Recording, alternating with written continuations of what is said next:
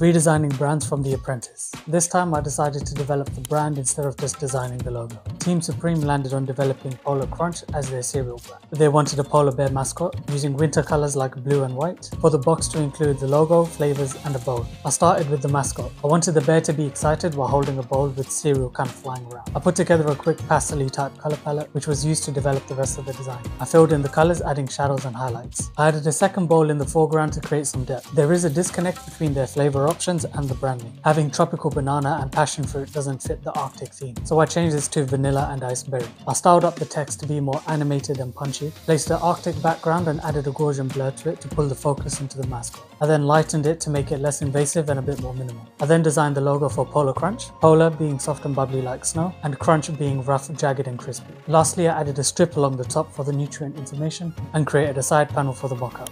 I think the packaging turned out great. Let me know what you think, and that's why.